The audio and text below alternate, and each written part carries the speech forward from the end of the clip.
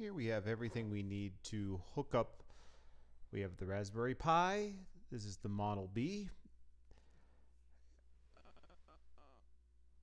And we're going to connect this to the GrovePi from Dexter Industries. And this basically is an extension of the 28 GPIO pins.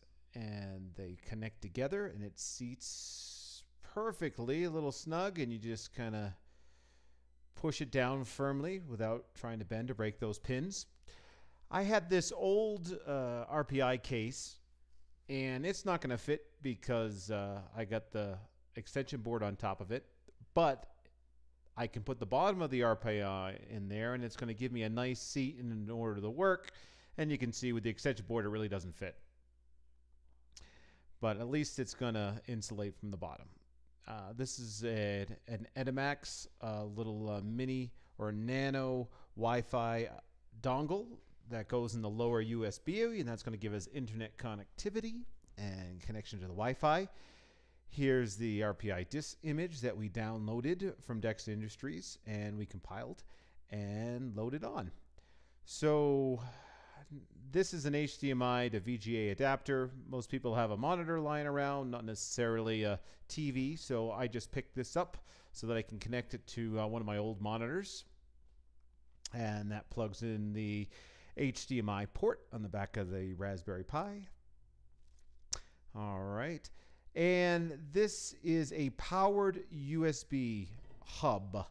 And I like to use this because there's only 2 USB ports on the Raspberry Pi B. So this will allow me to connect my keyboard and mouse. We'll just run this around to the back. Hardest problem with everything in these projects is trying to keep your cables under control.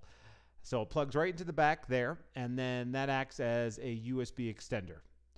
So now that I have an extender, I can take my mouse and I can plug that in there.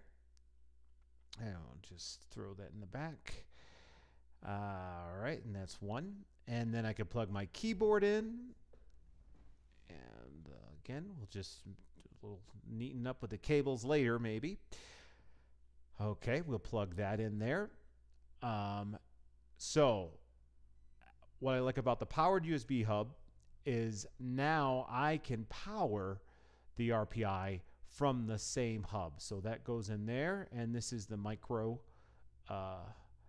USB port that powers the Raspberry Pi. And that goes in the back like so.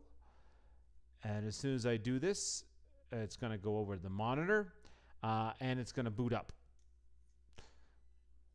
So I'm going to just do some updates on it once it loads up, and then I'll show you how to connect the different GrovePi sensors to the board, and we'll go from there.